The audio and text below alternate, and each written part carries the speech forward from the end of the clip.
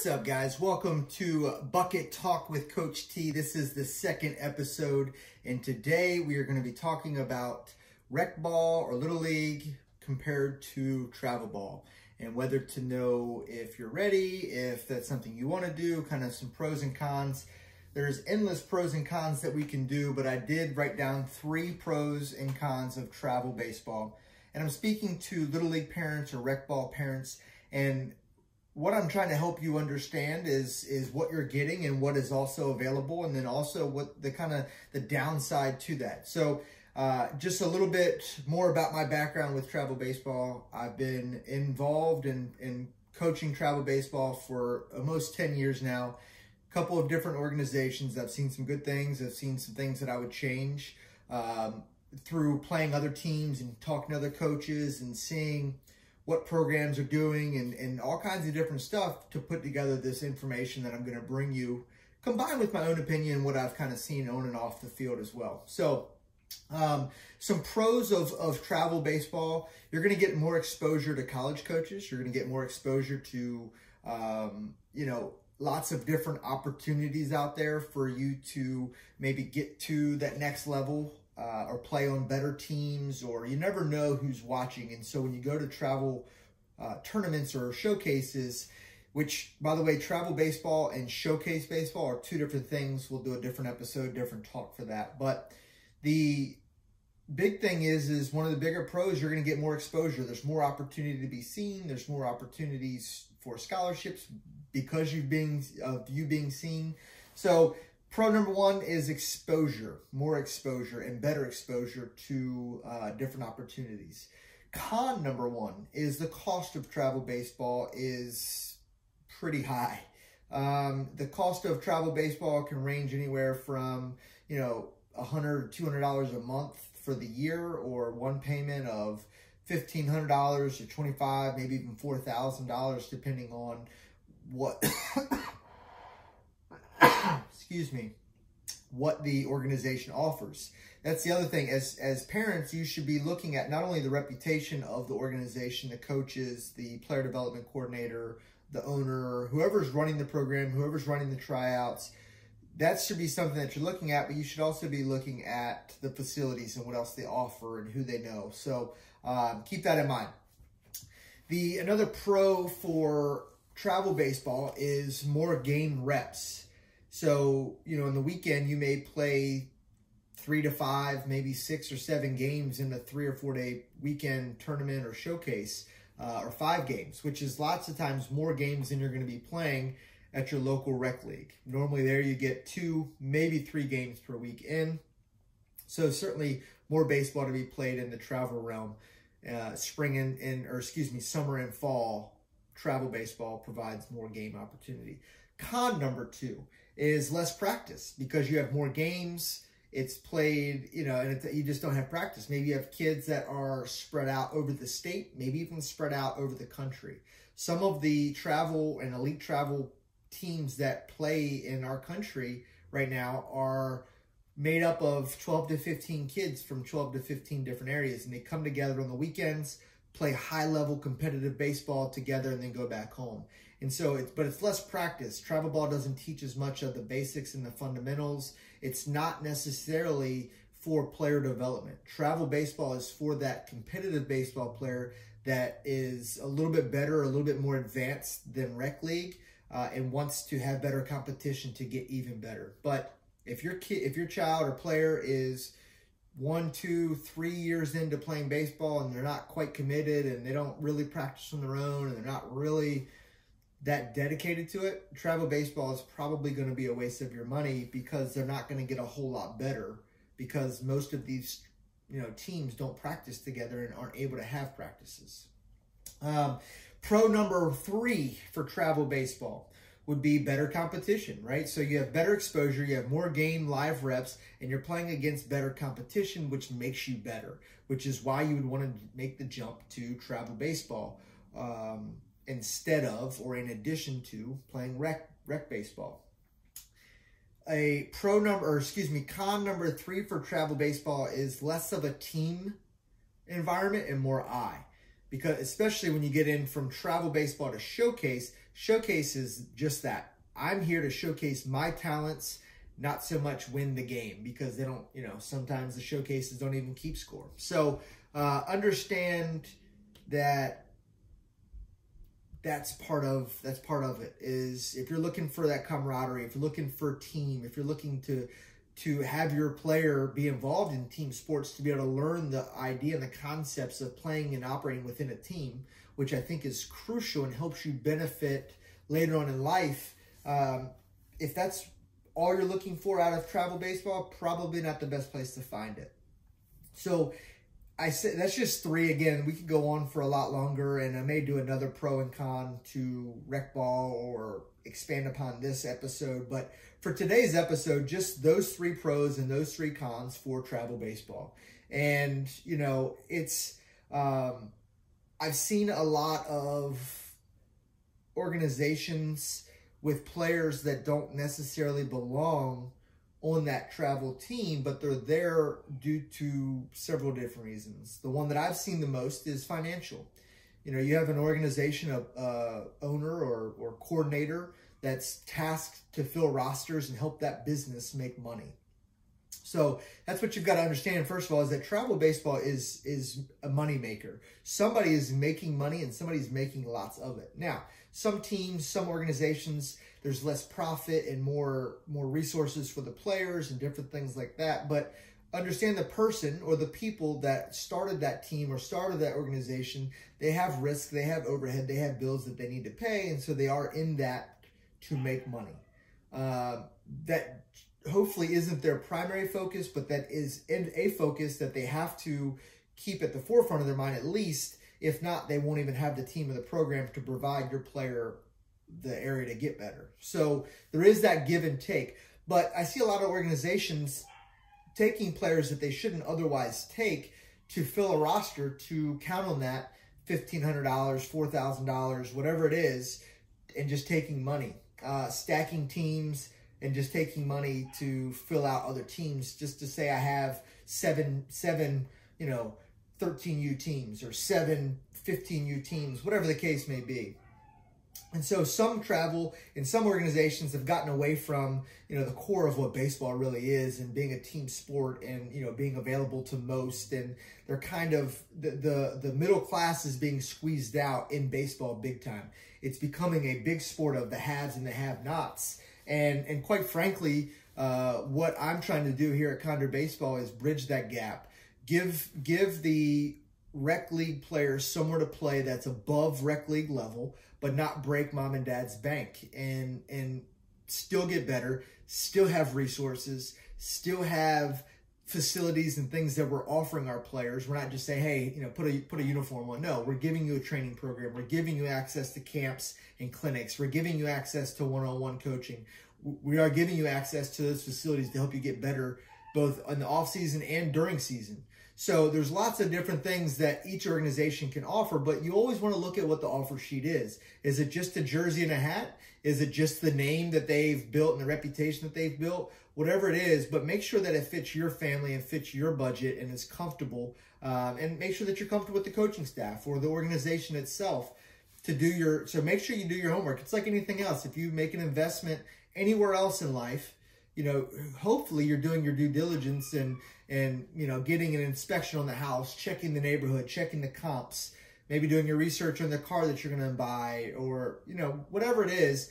Hopefully you're doing your due diligence in whatever it is that you're doing anyway, but definitely want to make sure that you do it in baseball, because a lot of people overpromise and underdeliver in the baseball world. And the reason why they're able to do that is because the standard of creating success, doesn't really fall on the organization, right? They can always say, the game of baseball is hard. Your player didn't work. Your player this, your player that. It's not our fault. So don't go for the shiny, flashy, overpromise. We produce blah, blah, blah, blah, blah. Yeah, look at the resume. Look at the college athletes and the professional athletes that they're producing. But why are they producing it? Is it because of what they offer and what they provide and their level of coaching? Or do they just do a really good job of recruiting really good players, shoving them on a team, and then just go play? if that's you, if you're a Bryce Harper level type player and you just want to go play for an elite level team and just have exposure for college, fine, do that. But if you're the majority of baseball parents looking for a good place for your parent or for your player to play and continue to grow and get better beyond rec ball, then you want to really do some more research and you want to find something that fits your budget and fits your goals and fits your plan and fits what you have in mind for your player. And really only you guys can decide that as a family if this is a good fit or a right fit. And so I just really encourage you to do your homework, do your due diligence, vet the coaches, vet the program, vet the system, and you know, but don't get lost in that. Don't get lost in the details either, because that could drag you down.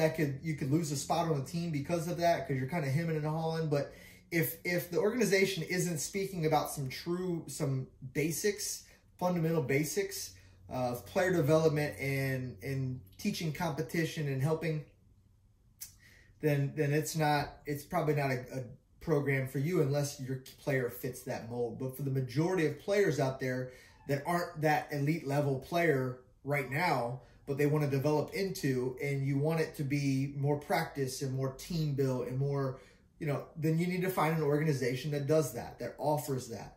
And so that's my goal, is to offer that program, to offer the opportunity to get better, to develop as a player, but to compete and win tournaments and win games, and because winning is a lot more fun.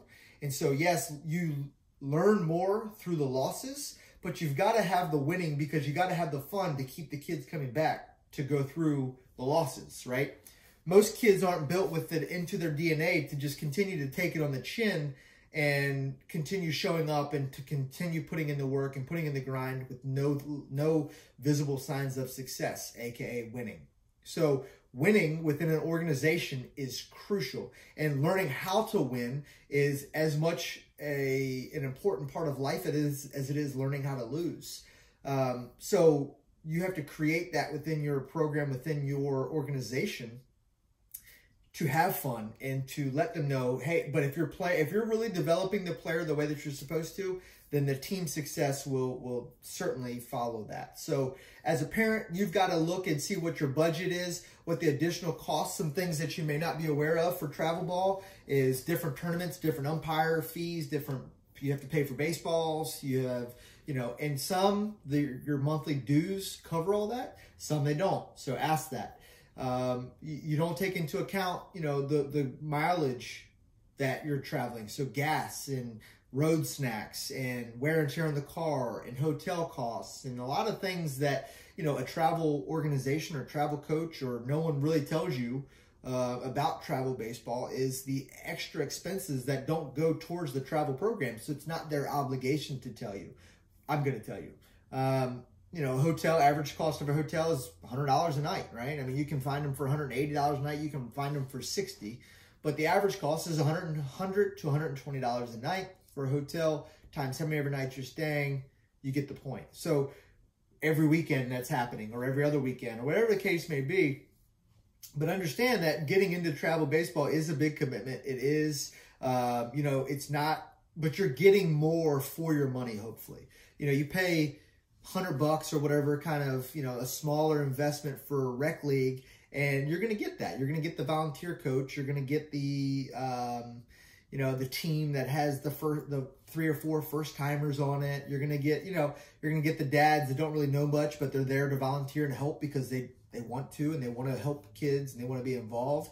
But that, you know, at the same time, if they don't know what they don't know, then they could be potentially hurting that player because they're giving them bad advice. Not knowing any better, not doing it out of, you know, malice or ill intent, but could still be a thing. So it's a lot to weigh between rec ball and travel ball. And for me and my family, we've found, well, this was going to be the first year of doing it, but playing some rec ball and travel ball. I still love a lot of the core things that Chesterfield, that Little League stands for, and that rec ball stands for, and the hope and the opportunity. And I grew up playing rec ball. Travel baseball was not a thing when I was coming up through. until a little bit later on, and I kind of dabbled in a little bit, but it just wasn't as big of a thing. All the best players, all the best athletes were playing Little League at that time, and playing Babe Ruth, and playing rec baseball. And so that's what I grew up in. That's kind of that old school nostalgia. But I'm understanding that travel baseball does provide a lot more opportunities. But you as a family, based on your players' wants, needs, desires, goals, ambitions, work ethic, your budget, all that stuff, need to make a better decision, or need to make a decision on what you're going to do. And obviously playing both is added cost, but you get the best of both worlds, at least for a period of time.